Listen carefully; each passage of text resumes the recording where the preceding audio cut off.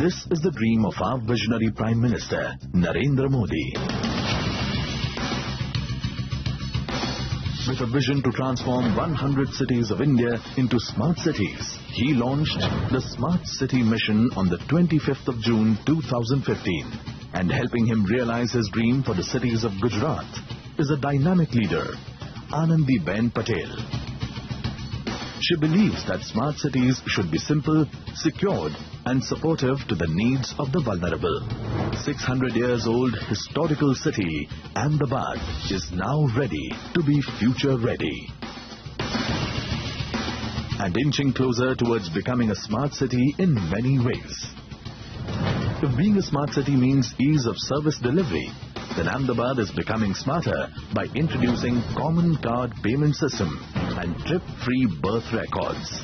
Common Card Payment will allow citizens to enjoy the benefits of using a single card for every payment needs in the city and provide a hassle-free ride of BRTS, AMTS and metro train and even payment for municipal taxes and utilities.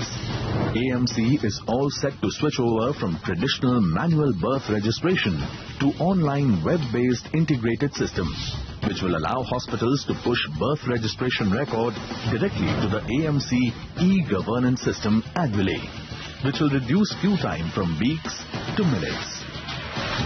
If being a smart city means caring for its new generations, the Ahmedabad is doing that with smart card-based immunization tracking system. The system will facilitate every pediatrician in the city to register the dose of vaccination given to the child with a mobile app, resulting in better and more accurate health-related data.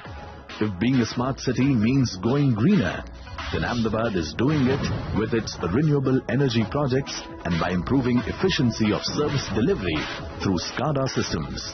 Solar rooftops and wind turbine will push AMC's Green and Clean Energy initiative.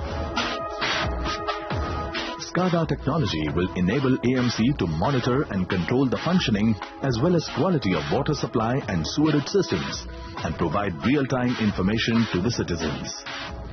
If being a smart city means being proactive in communicating with the citizens, then Ahmedabad is doing that with its transparent systems for putting the KPIs in public domain. On a mission mode implementation, a common command and control center with 1,000 kilometers of optical fiber network will function as the single window for evaluating the efficiency of various systems. Helping Ahmedabad becoming cleaner, AMC has set up Common Effluent Treatment Plant, CETP, and Di-Effluent Treatment Plant, DETP, for processing and treating effluent generated by various industrial houses and dyeing units. These new indigenous technologies will help Ahmedabad address the problem of polluted water. If being a smart city means improving the quality of life for the weakest section of society, then Ahmedabad is doing its largest in-situ slum rehabilitation project of 7,235 houses in the Area-Based Development Initiative in the Smart City Mission.